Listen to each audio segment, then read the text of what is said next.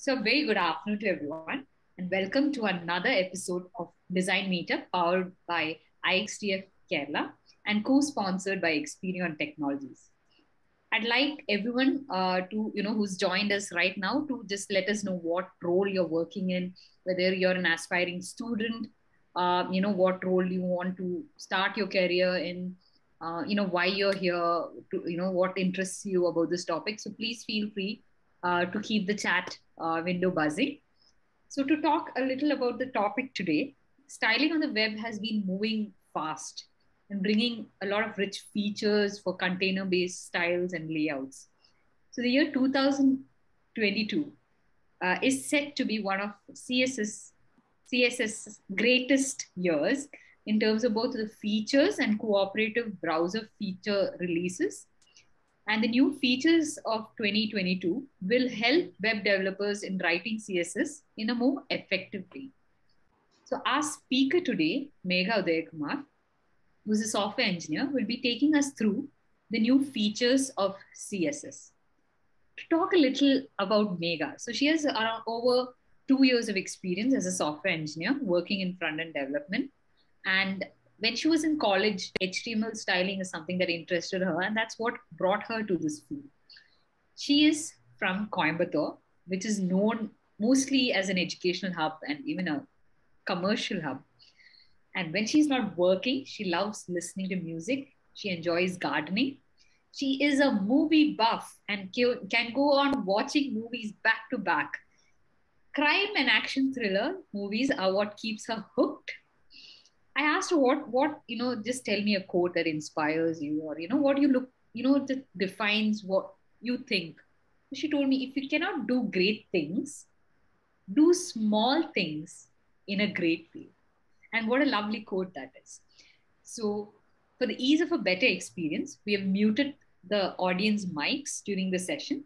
Please put your questions in the chat window, and we do have an exclusive Q&A session after the webinar where the audience can interact and discuss. A recorded version of this webinar will be available on our YouTube channel. For those who are just joining us, welcome to State of CSS 2022 by Megha Udayakumar. Over to you, Megha.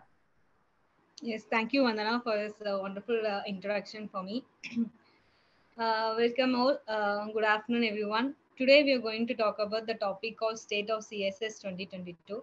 It is completely new for me as well as everyone who present here. So today we are going to talk about the recent features they have introduced by Google I/O, and for the main purpose why they have introduced so many features means their ultimate aim to implement these features, which is some things fresh in 2022 and some things which in beyond the 2022. So you can able to see some list of items which is fresh in 2022 and 2022 and beyond. So in this section, what I'm going to briefly introduce about three main items. One is a responsive typography, another one is a hash pseudocode, another one is a select menu. So before going to start into the main section, I'm going to tell about a short description about each features, why they have introduced these features particularly, and what are the new things they have introduced in this features and all we can discuss right now. So first one is a 2022 browser compatibility. What is mean by the browser compatibility means, and what they have introduced as a new feature means nothing but the speed of the styling in the browser. So comparing to the other browser specification later on 2022, they might feel that it little bit slow comparing doing some other stylings in the web codes as well as in the browser console elements and all these stuffs. So they have improved some bit of styling speeds in the browser. So they have introduced it as a 2022 browser compatibility. So other than that, at layer specification means that it is a styling component which refers towards the CSS styling. Refers toward the CSS specificity, which is a lower specificity and higher specificity. It is also related to the browser grid only. So next we are going to talk about the subgrid feature. Basically, before the subgrid, there is a grid. So if there is a parent grid, means the child grid will not accept it as a parent grid. Why? Because it means the developers who are used to align those items in the CSS is much difficult as a grid comparing with the parent and child grid. So only Google has introduced it as a subgrid. So by using the subgrid position, we can easily able to denote the child which is a parent for that grid. So it is mainly useful for that specification grid purpose.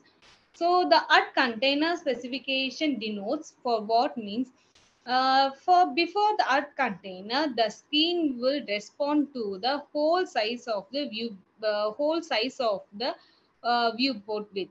But after art container, what they have included means it particularly specifying some parent element containing with the specific size of viewport. So they have added it as a new feature called as an art container. So, in great year 2022, why they are saying it is a great year for a CSS means there is a lot of color properties they have recently introduced. Other than that, some functions related to JavaScript or an HTML tag, you can comparatively see lot of color functions they have added. Like that HWB is a hue, whiteness and blackness function, color mix, HCH, color contrast, relative color syntax, gradient color space, ancient. It's everything related to the color purpose.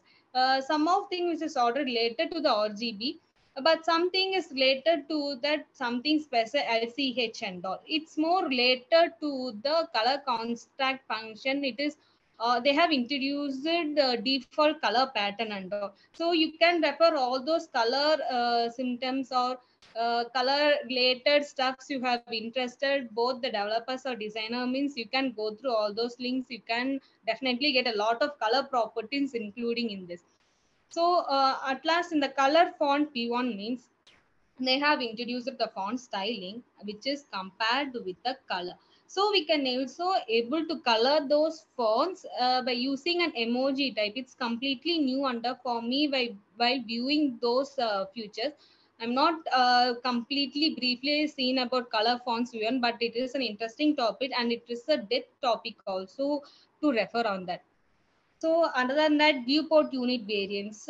Later upon, before a viewport unit variance, we can call it as a viewport height and viewport width. We can call it as a VH and V width. But due to some future comparison, what they have included means viewport minimum height, viewport minimum with viewport minimum maximum width, maximum height, like that they have included with the variable extension. So it is completely new to it. They have adding some variable. After that adding the variable, they have including it as a v max of height, max of width, like that. So it is also completely new for the CSS. So the hash pseudocode we are going to discuss about the later section.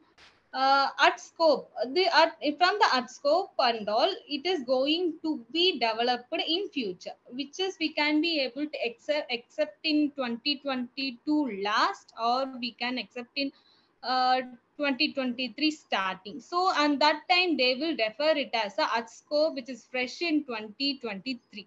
So this is the difference, and this is the their model, how they are introducing the new feature is like that in the Google IO.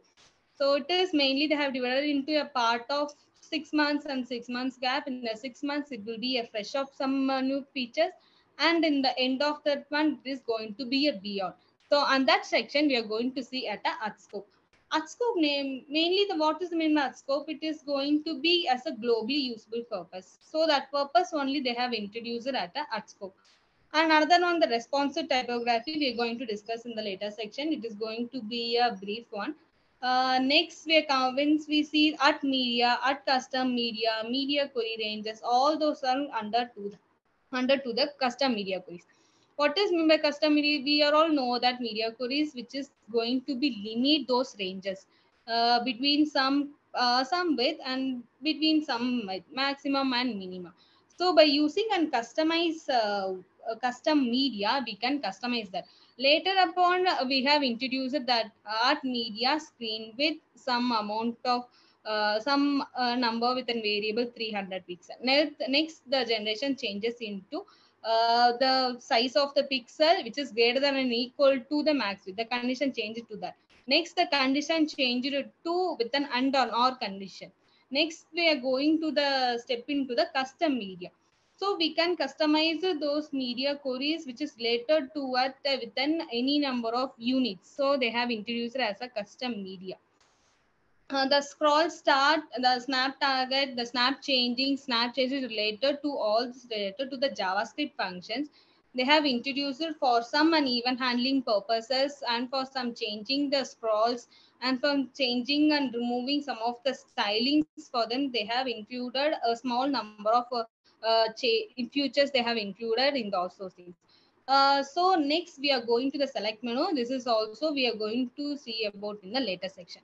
So now I can tell you why I specifically choose the topic responsive typography as a front-end developer.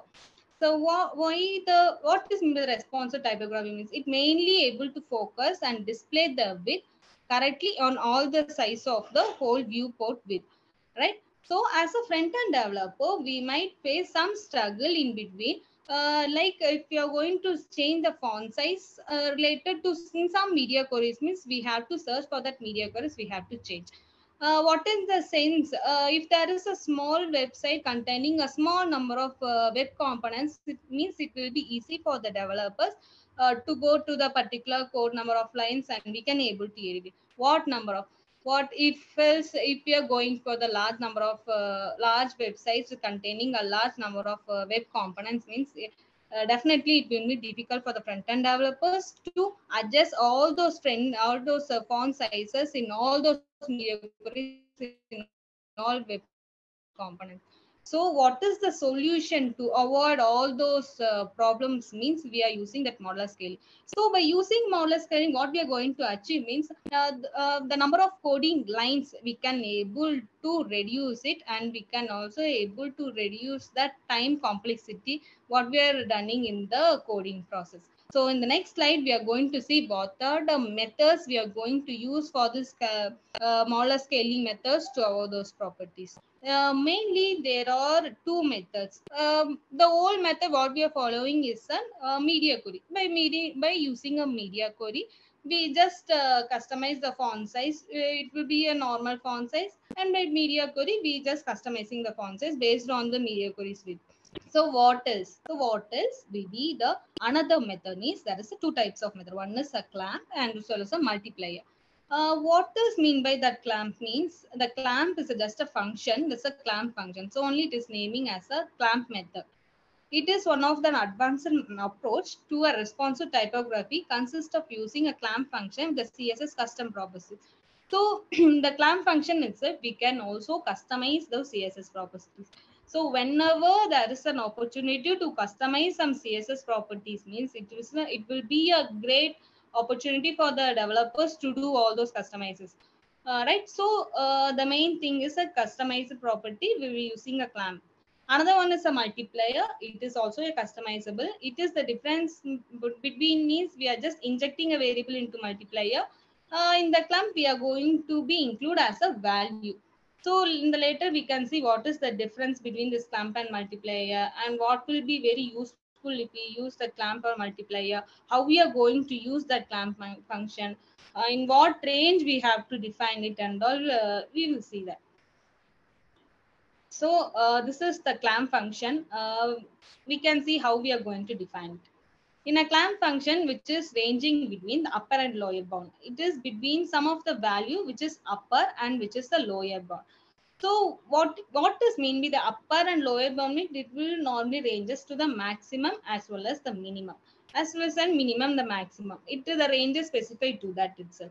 So how we are going to define it means by using some three kinds of parameters. It is nothing but the minimum value as well as the referred value as well as the maximum value what we are going to allow that one. So it is normally separated by the commas. It is the syntax for that. We have to separate it by the commas. What will be the minimum value, preferred value, and the maximum value. So that is the thing. So how it will be taken means we can able to work include any type of variants like frequency, angle, time, percentage, number, integer, you can allow anything. So what will be the minimum value if you are going to be included in the clamp function? What will be the minimum value and how we have to define it? Under the what comparison we have to define it? You see, the minimum value means nothing but it is the most negative value compared to the another two values. Another two values nothing but the preferred value and the maximum value. The preferred value is going to be the hero for that. It is the key for the minimum and the maximum value. So we are going to set it as a preferred value. The minimum value, which is the lower bound range, which is used to allow those variables. We can also set it also negative values too. So next, the preferred value, which is going to be the middle one, as long as the result between the maximum and the minimum.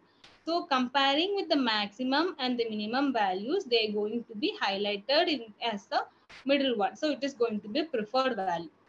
So what else to be the maximum value means the maximum value, which is the largest value to which the property can be assigned to the preferred value, which is always greater than to the upper bound level. So comparing with a simple syntax, it is to be a minimum value, preferred value, and the maximum value. We can see some example demo for a clamp function in the later after discussing with the multiplier function too. So in the multiplier function, what we are going to do means, okay, I can explain that example, how we are going to do a comparison between the min, max and clamp comparison. So we can be able to use the clamp function in the three ways called minimum value, preferred value, as well as the maximum value. So you can able to see in the slide example in the body containing a minimum value of 1000 pixel having a calculation of 70 percentage plus 100 pixel. So the body element with is set to be a minimum bit of 1000 pixel unless the result of calc is 70 percentage plus 100 pixel. This normally is less than the 1000 pixel, in which case it will be set to the value instant. So the minimum allows you to set to the maximum value. So we can see the minimum value is calc 70 percentage plus 100 pixel. So it is going to be minimum value. So it automatically consists as a maximum value.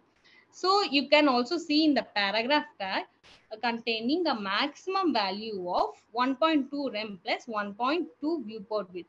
What is the difference that min and max having means? The font size is said to be maximum of 1.2 rem and 1.2 viewport.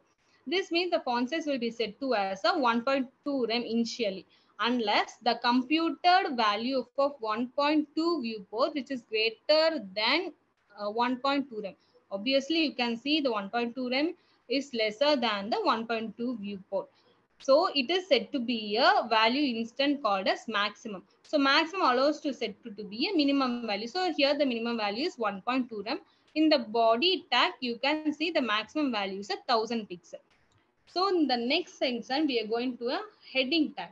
In heading tag, we have a mixture of minimum value, preferred value, comma maximum value. So we are having a set of combination for all. So in this scenario, how we are going to define it means, this means the font size will be set to be as a starting of 1.8 rem until the computer value becoming to the 2.5 viewport width. So it's just computing with the preferred value, then the preferred value will compute to the maximum value. Then it will be have a comparison which one is the maximum value, like that. So in that case, until the computer 2.5 becomes the greater than that of 1.8 m surely. At this point, the font size will become actually 2.5 viewport width. Computed value becomes will be greater than the 2.8 rem means yes, it is definitely greater than the 2.8 rem. So at this point, it's said to be as a 2.8 rem. So the clamp function will always refer to as the this minimum and the maximum value. It is basically defined as the property called minimum and maximum comparison. So we can also define it with any type of mathematical operations too. So that will be mathematical operation like plus, addition, division, multiplication, like any type of mathematical operation we can define. So mainly in class function, we are using some mathematical expression means that's involving some percentages for width or height or a table columns or a table column groups or a table rows. It may be anything we are defining with a calc function. So better it is prepared to be a nest of maximum and minimum function as an expression value, right? So in which case the inner ones are treated as the simple parenthesis. The expressions are a full mathematical expression. So you can use directly addition, subtraction, multiplication and division without using the class function itself. But if you're using the class function, it will just calculate it. By using without class function also, we can do some kind of addition, subtractions and all. Make sure we have to be as a space that is operations also can be included. So it we can be call it as a parenthesis operation. Oftentimes we can also use it with the min and max operations also. So to all together in clamp function, you can use any type of mathematical operation with any type of comparison, min and max and preferred value. So this is the main advantage we are having in the clamp function. Next, we are going to see as a multiplier. So, what is the difference between the multiplier and the clamp? So, we have see that in the clamp, we are going to be defined as a minimum, preferred, and maximum. This is the key for that. So, it will also be work on under on that. So, if it is a multiplier, means what it will do? If a multiply a variable for the font size and only to increase the value for the multiplier. As I said previous, the multiplier is just by injecting a variable onto the media queries, and we are going to be declared on that variable anywhere. So if we declare this media query, we declare that variable at one time, means by using that one time we can use it in any type of media queries. So if we want to modify in a future, means if we use it to modify in one step, means it will able to modify in all media queries. So it is the main advantage comparing with the older method. So now we can see how we are going to declare those methods. So the first step is we going to declare as a variable. You can be able to define it as a normal variable containing an hyphen hyphen text variable or hyphen hyphen font variable. You can declare a variable, and we have to set it as a default as a 1 for starting. In the second step, we have to increase this multiplier value. If those increase the multiplier value, means it will affect that media query. Unless by doing in the media queries, we just modifying it in a text variable. This is the difference. So the last step is we want to declare our font size, but this time we are using a class function.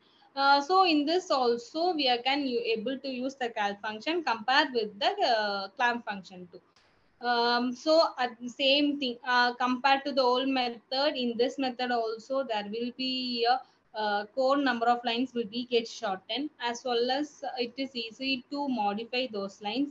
Those lines, if you modify, means we can able to use that line for any selectors or pseudocodes or breakpoints. We can able to use those lines number of codes.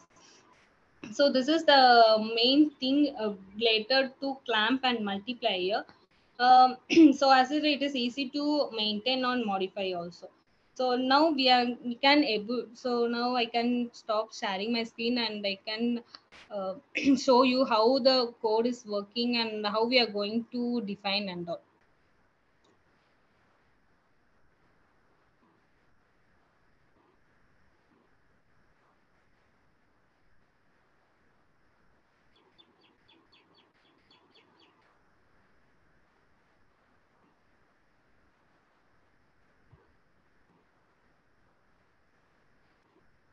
So I think this is the one. This is the one for the multiplier. How we are going to be declared as a text variable. As I said, we are going to define as a one. This is going to be considered as a root element something. So we are going to define as a variable come with a constant number of one. So on the next side, we are defining as a media query. We just for an example, we get min width of some values. In that value, we are going to inject take those variables and the classes into this by injecting the font size. By default, we are changing into 1.5. So how we are going to reuse this means, for example, if you're working in a h1 tag, means we can simply use some cat function, or if not else, means you can directly include those variables. So if you're including this variable, means directly if you want to change something, means you directly come and change into the media queries. Until then you have to change into the whole web components. It will be easy to modify at the one step. So this is the main thing and the main advantage related to the old method. So it is a time saving confirmation to reduce also complexity, and the number of code lines will be get decreased. So this is the main thing we have to define on that, and this is the method to declare also. So by using this, we can define with the custom media queries, and we can do n number of variables combining within some specific font size. This one is done for a multiplier, and another one is for a clamp function. We can define with the clamp of some variable minimum and a value for a preferred value with the maximum value as does it. So if not, we are going to define means we can define here it is simply. So if you are going to change here or here means it will affect directly into the media query by defining into the values. So minimum value we can set into the variable something, and we can define it as a some number of units with refer to the minimum value, referred value, and the maximum value. Same it will be repeated to the n number of times related to the media queries. So this is the one we are going. We seen in the section about this media queries and how it is going to be and all those stuffs.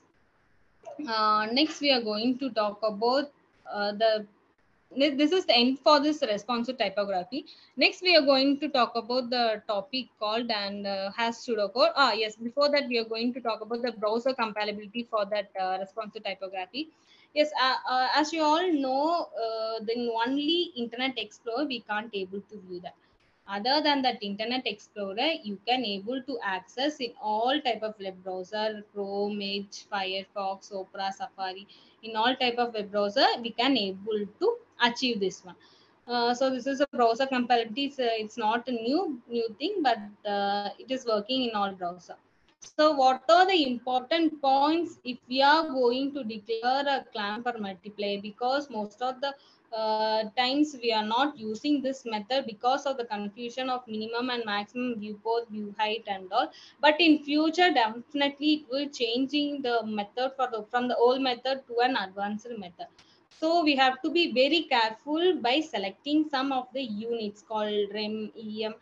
We have to be very careful by maintaining some units related to the heading or paragraph. It will be changed automatically based on the design condition. So we have to be more careful on that by using and selecting some of the units. And some disadvantage is that we have to be very, I mean the line light height to be, this want to be some kind of disadvantage. We can't able to manage the line height in the media query because it is in a viewport height. So in a mobile and tab first method, it will be at some point it will be make trouble. But in this but in the current future, most of the developers or most of the developers are front end developers, they are not using the advanced methods. Here we are not using the advanced methods. Why? Because means there is be a lot of confusions on that regarding the min and max width, regarding the media queries changes, regarding the width and height. There will be a lot of confusion on that. But the later part they have said that it will be a current refining for the responsive typography.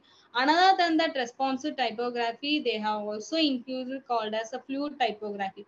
So if you have time means you just repo the responsive typography combined with the fluid typography. So together we have worked with responsive typography plus fluid typography means it will be nice to work, and it will be a new experience to include it in the project too. So next we are going to see about the parent selector has function. So this is also a known thing for all the developers for a has function.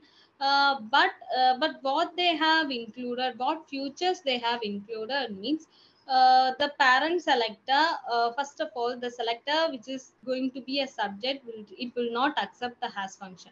So now they have changed it to a has function. The subject, the selector will also be as a subject. So this is the main thing they have changed from the before has function as well as the after has function pseudocode. So normally how we can call it as a selector structural pseudocode select pseudocode. So it is named as a selector, which can also be called as a dynamic class function. So we can see what how they have implemented it and what they have changed and all. You can see that. So before this has function, the subject of the selector always at the end. For example, the unordered list will be in the list. So it is not containing the has function, but it will not see as a list as a subject one. We can able to see the unordered list as a subject rather than the selector. So in this function you can able to see that list as a subject. So this is the main modification they have done. So this is the before and after. So you can simply see that the parent has a child. So in a single sentence it is also able to readable also. Called the parent has a child. So the parent has a one type of selector, one side subject. It is a readable format. Thus, so as well as the section has the focus visible. So it is containing something. It is pointing out something. So the parent is pointing out the children. So it is related to that. So the anchor tag has an image. So by using some of the changes we have to make in the CSS stylings means it will be useful. What will be if we are using that if you're using n number of web components, if you're using a small set, but there will be a difference, there will be a lot of difference.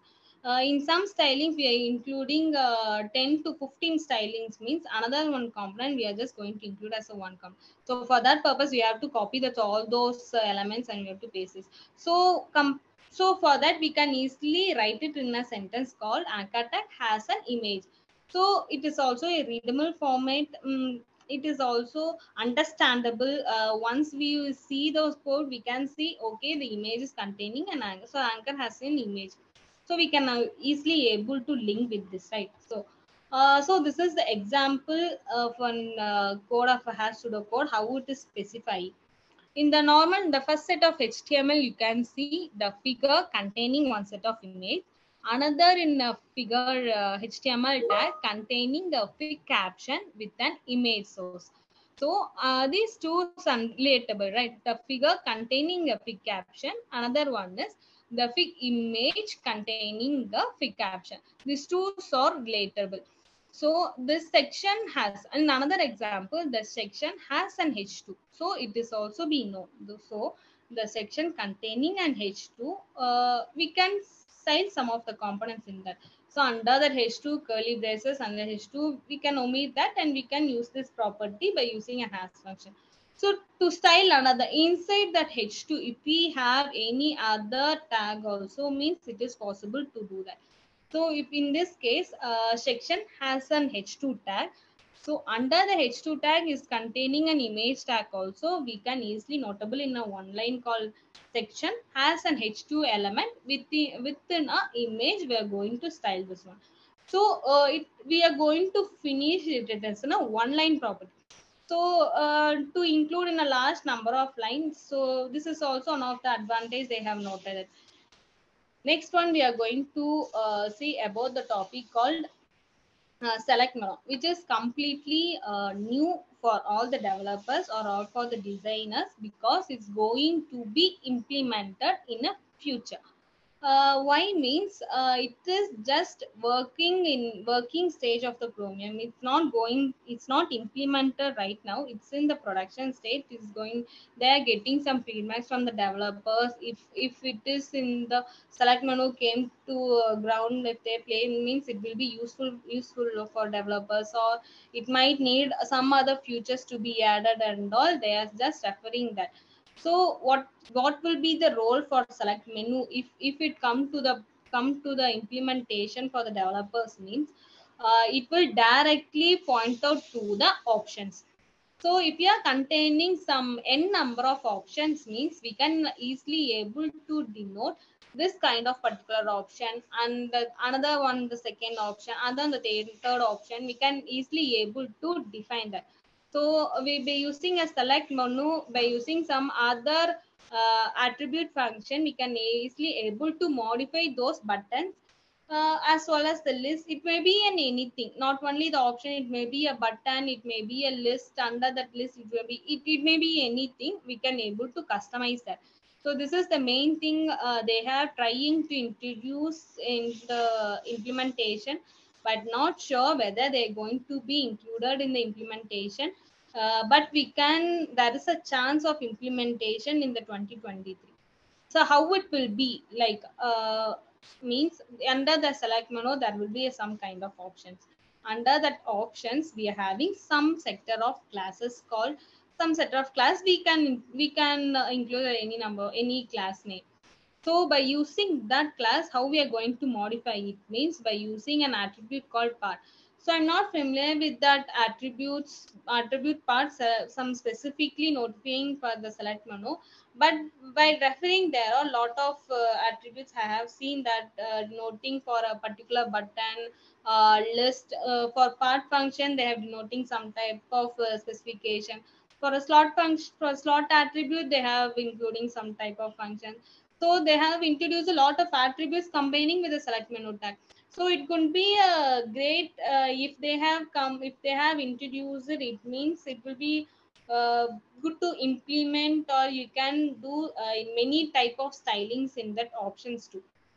So if we want to customize that, the styling boxes or the background color, or if we select the option one to do some kind of animation, we can do all those by using the select menu itself. It will be a main thing for an all over the option like that. They're going to be planned for the implementation, but I'm not sure when it will be under the production. So until that, we want to be keep trying for these options, stylings and all. We can see how it will be like, adding some part attribute or slot attribute. Like there are many types of attribute also they have included on that. We have to wait and see that, in which attribute specifying which type of components and all. For example, you can see in that B example, the part is reading both for button and for list box. So like that, for a part attribute, there will be a slot attribute also. So the denoting the button or list board will be different. So once it came to the implementation only, we can able to know that what type of stylings they are preferring once we add some kind of different attributes means.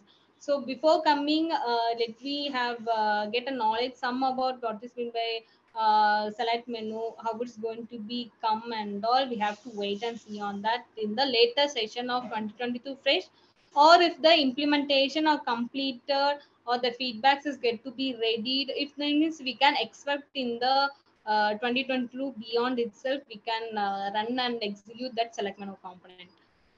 Next, this is the end of session. We have reached and we have thought about the three type of features we have introduced in Google recently IO. But there are a lot and lot of many features also they have added it. Comparing with the select menu has and responsive typography, there are so many other features. If you have a time means go through that, all the colors function means it is obviously new. Completely it will be new for those developers who are interested in color oriented designers, like something, it will be definitely new for them. As well as some JavaScript functions, small implementation, but it will be a very useful, and they're not going to be end up with some 2 minutes, 3 minutes is going to be a brief discussion if we started reading that state of CSS 2022 means, because there is a lot of information they have added in that section, which is completely new for all that. I'm damn sure just completely new to be all, because each and every step they have included in that with an effect, containing a layout, containing the styles, containing the JavaScript functions, containing some other viewport with it all related to that functions, it all related to the developers. So to styling up an option for the developers, it will be a great opportunity, and it will be a great thing for developers to use and play on that state of CSS 2022.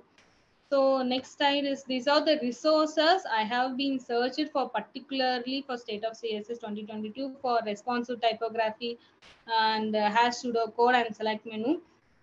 So please go through those links, the state of CSS 2022. You can see all those components which is listed in the list. You can see and go through all those features perfectly, and particularly they have mentioned that before and after, like that scenarios. So it will be very useful to introduce and to learn something new under the state of CSS. Means here is the right path under the state of CSS 2022. uh, we don't know that how it will be in the 2023, whether it going to be a part set of 2022 like that. But definitely in 2022, comparing with 2022 2023, it will be a great year for the CSS for an updating the implementation of future. So we don't know that how it will be. Now it will be a future having a has function, has some features they have implemented. In same 2023 also, there will be a chance they're adding a some more specification. So they're adding a some more specification. It is very useful for the developers to get into that and study for that. And if we use it to the real life applications, means it will be very nice for those developers to shorten their time, shorten their code, easy maintainability, everything. It will be as a great step. So that's it for the state of CSS 2022 particularly. So thank you for the session. We came to a bind up for this session. So most important thing we have to note it for and all those developers, means the styling what we are going to do is very important. You have to be careful with the some kind of units, some kind of units, viewport with everything. So if we try to use some kind of new features, means it will be very useful for all those developers and all those projects, all those web components. We can easily aim to achieve the Google I/O has introduced some features, and we can able to sort out those problems we are facing by us. So we are came to the end of this section. So any questions I can raise up. Thank you. Thank you so much, Megha. Uh, and thank you for choosing a topic that is so, so relevant and so new, which meant that you had to actually put in a lot of work to actually be able to bring a session like this for us. I would love to hear from our audience. We've actually enabled the unmute option. So you will be able to unmute yourself and ask questions. If you want to just type in your questions in the chat window, please feel free to do that. We've also shared the resources that Megha's shared with us for CSS. And is there anyone who'd like to start off our conversation, maybe even by sharing how you found the session, how relevant it is for you as a front-end developer in any role?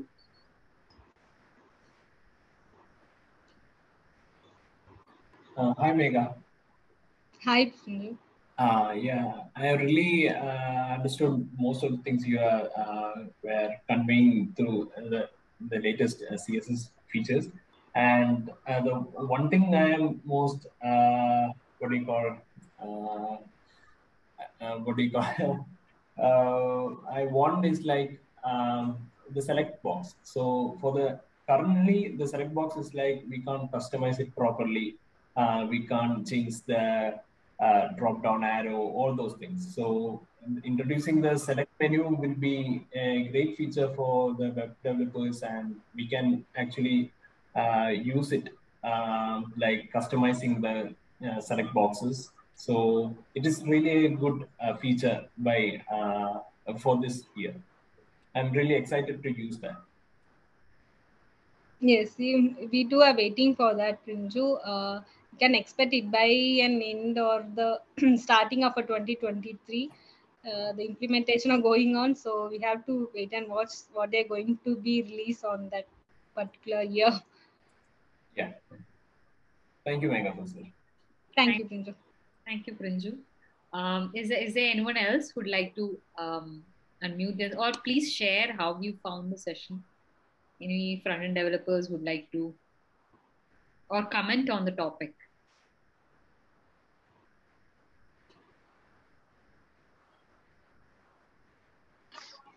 Hi, Megha, Ajneesh here.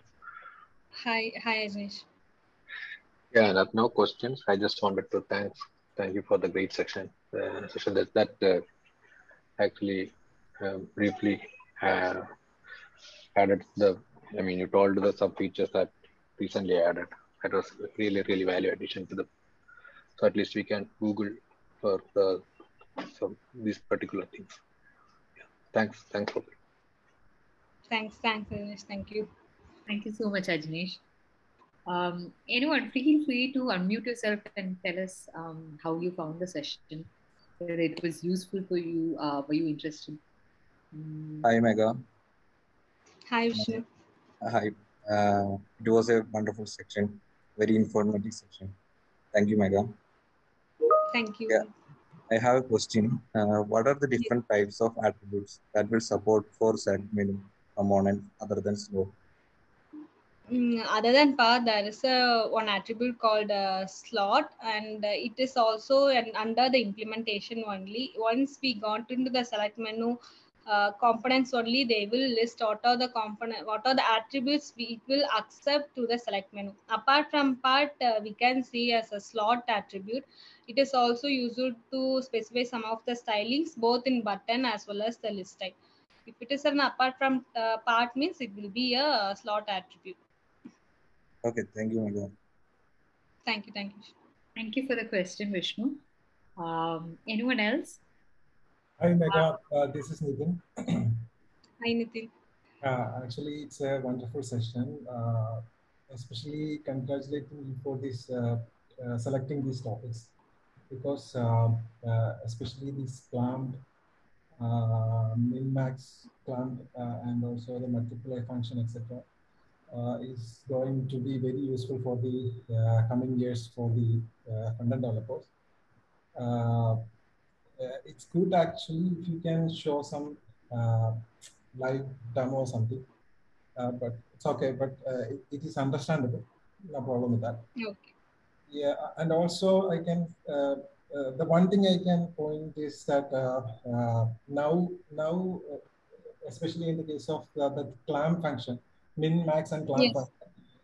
Nowadays, we are using that the combination of in that flex boxes, the combination of flex string and grow along with that flex basis. So we set the width using the flex basis and adjust the flex string property to either 1 and 0 for shrinking the element while we resizing the container. So along with the media query, we used to make that make it look exactly like the responsive behavior of the web page. So Yes. with the help of this CSS min and max clamp function, we can easily do it with a single line of code. So it is, in my perspective, it's very useful. Maybe the browser compatibility itself is, we are getting to browser compatibility nowadays, I guess, since the Internet Explorer is already shut down.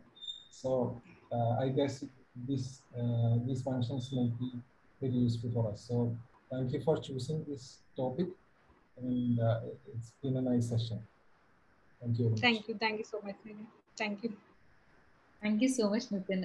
I mean, this is what our interactions are all about, right? Sharing your views. How does this topic help you? How you found the session? So is there anyone else who'd like to maybe just share how you found the session, or do you have? I think I can see a lot of front-end developers. Anyone like to unmute yourself and ask a question, or?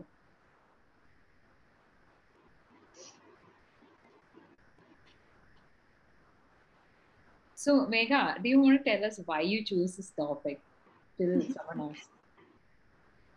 Why this topic particularly means while searching for a new features I have introduced in means while searching for this new feature itself, we have seen the state of CSS 2022.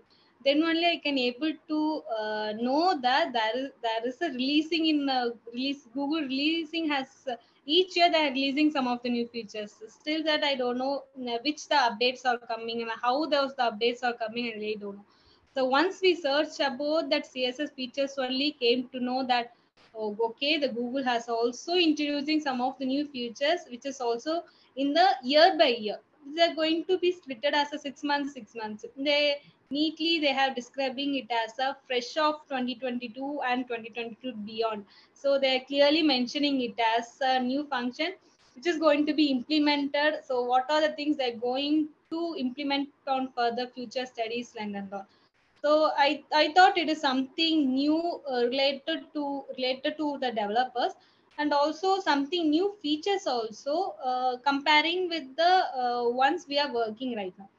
So only I just fixed on that the state of CSS 2022 by Google. It's a new to me, so only I just chosen to introduce this to you all and share those functions and all. Thank you. I think the topic I think is entirely new to a lot of people. So the fact that staying updated, it's sessions like these that bring us all the information and even start off a conversation, right? It's not just we attend the session, but even after the session, we're thinking about the things that you shared with us, Yeah. and Each even year they're going to be updated. yeah, and also you've started off reading and preparing so much, so you're going to naturally be want to be updated on this as well. So thank you for So contributing. we are all now able to know that, okay, in each year something new features that Google is releasing, so that we can able to relate with that. So that's the new thing in that. Okay, is there anyone else who'd like to? We have Sharat, Joel. I'm not sure if all of you are able to unmute. Deepak, anyone? Anish, Srijit, anyone wants to share their views or how you found the session?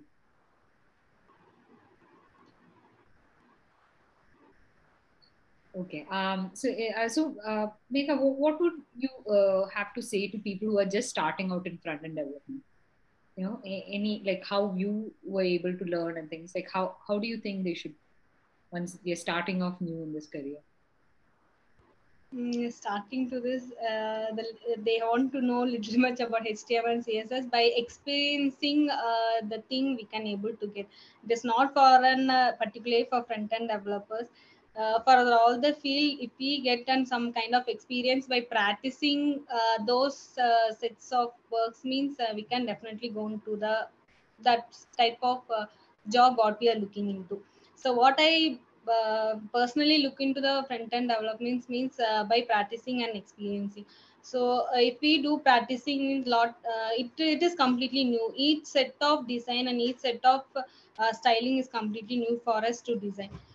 So it will be more exciting also in how we have to implement these and how we have to overcome these problems, issues in the scrolling. Many types of issues will come, and many types of styling issues will be there. Many types of solutions also will be there.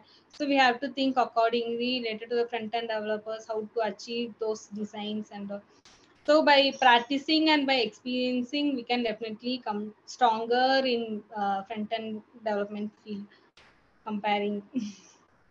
So when if you're just starting out and how do you showcase your your capabilities when you're applying for the first time in a front end development role?